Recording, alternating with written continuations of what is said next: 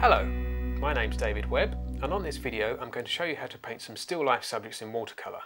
As in the last demonstration, this subject contains lots of highlights, so as before I'm going to put an overall wash on and leave the highlights untouched. I shall mix up a wash for the glass bottle first.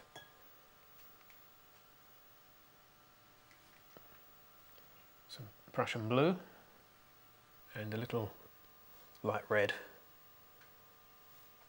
to give me a warm grey.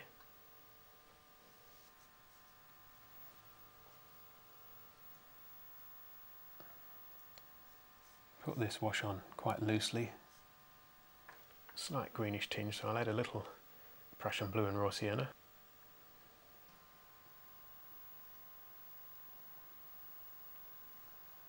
As you can see, I'm avoiding the highlights on the bottle.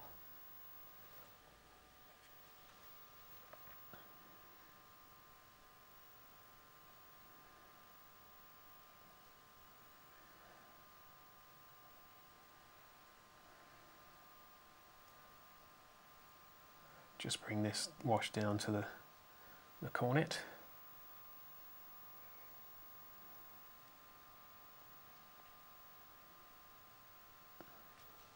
And there's a little piece of the bottle showing through at the bottom there. Put that in too.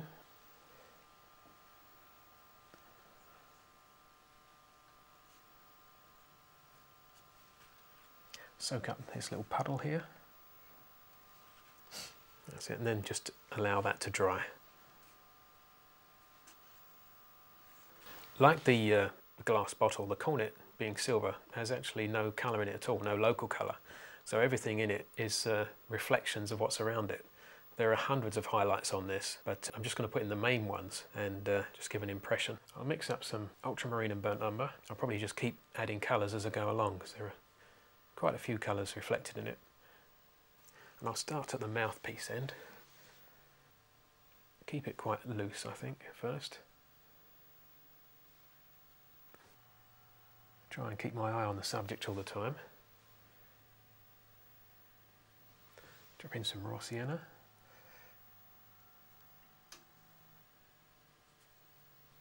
Plenty of water.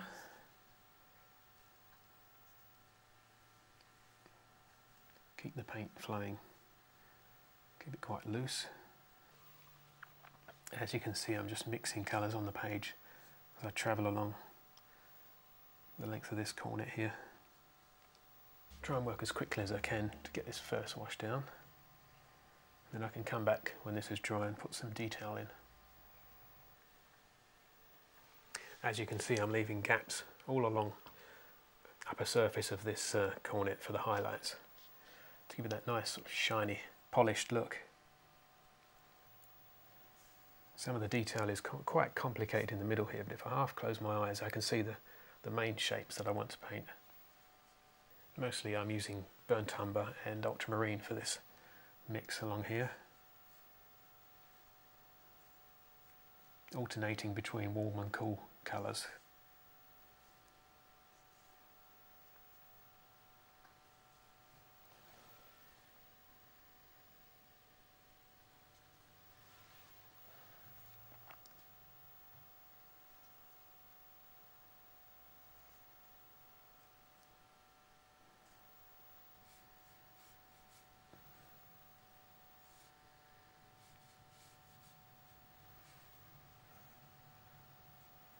Working my way up the instrument here to the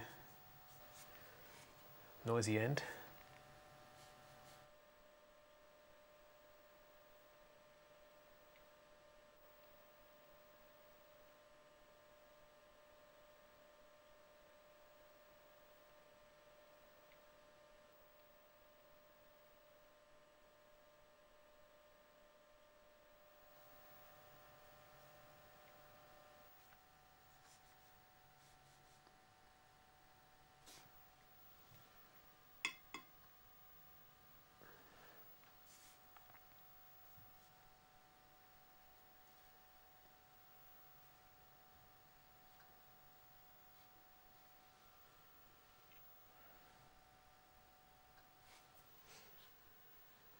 Now before I attempt this round shape here, I'm going to carry on with the shadows, as the shadows are roughly the same sort of colours.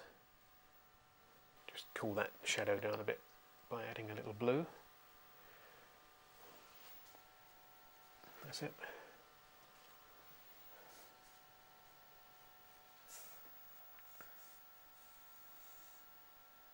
Underneath the centre of the cornet there, the shadows are quite warm in tone, so I'll add some more burnt umber to that area. Got some reflected colour there.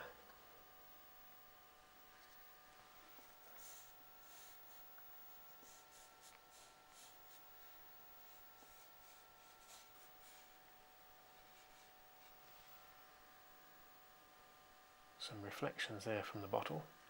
Just change the colour a little here for this bit. Some green in there. It's quite light in tone though, so mustn't overdo that. And carry on with the shadow of the cornet.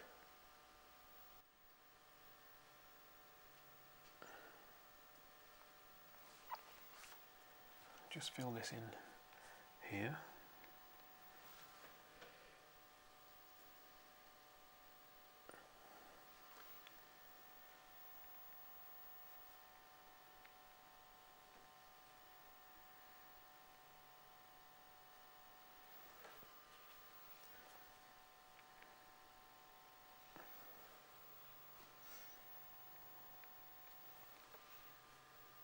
That's it.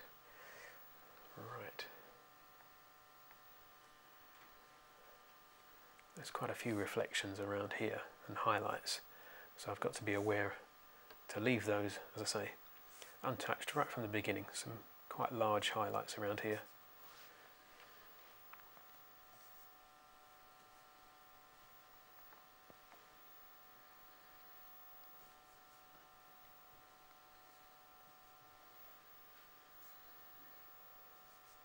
I can actually see myself reflected in the end of the trumpet here, but I don't think I'm going to do a self-portrait.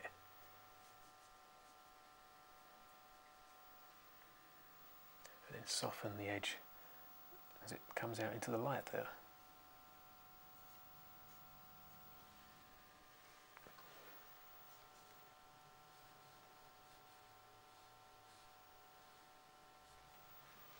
To be aware that most of these reflections here are curved as the trumpet sort of fans out, so to follow the lines of those curves.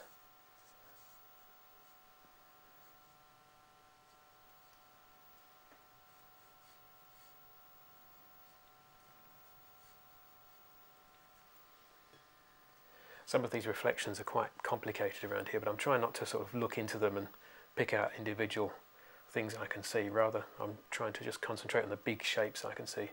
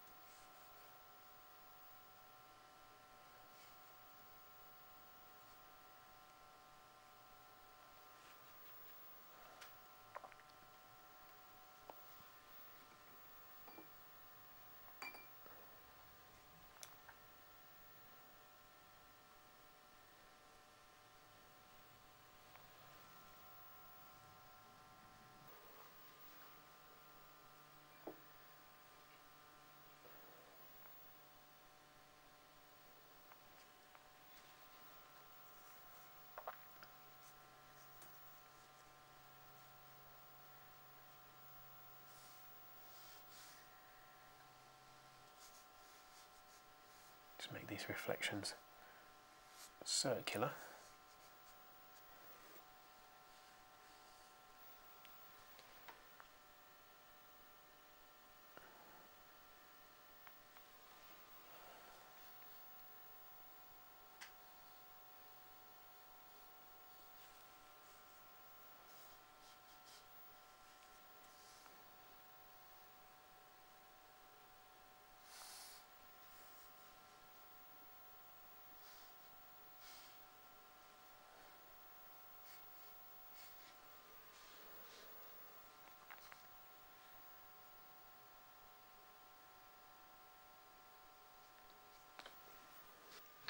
I think I'll just allow that to dry off now.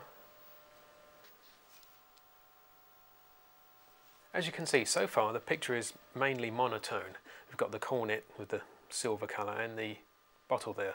So to add a bit of colour, I've put this apple on the end here, so I'm going to add that now. I'll start with some lemon yellow, and to that I'll add a little ultramarine. There's a nice little highlight on the apple as well, so I'll have to leave that left alone, untouched. I'll start with some lemon yellow on the apple there.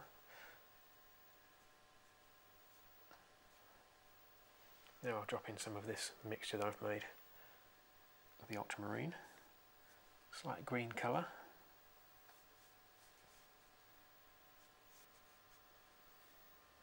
It gets warmer as it goes around to the left there. I'm going to add a little raw sienna. That's it.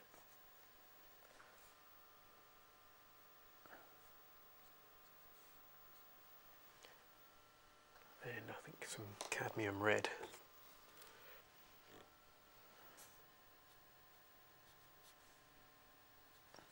You see that's all painted wet into wet there for this initial wash.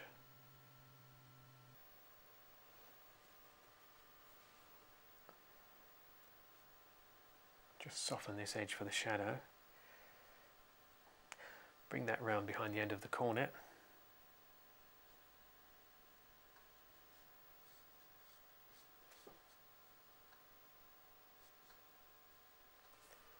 That's it. Just allow that to dry.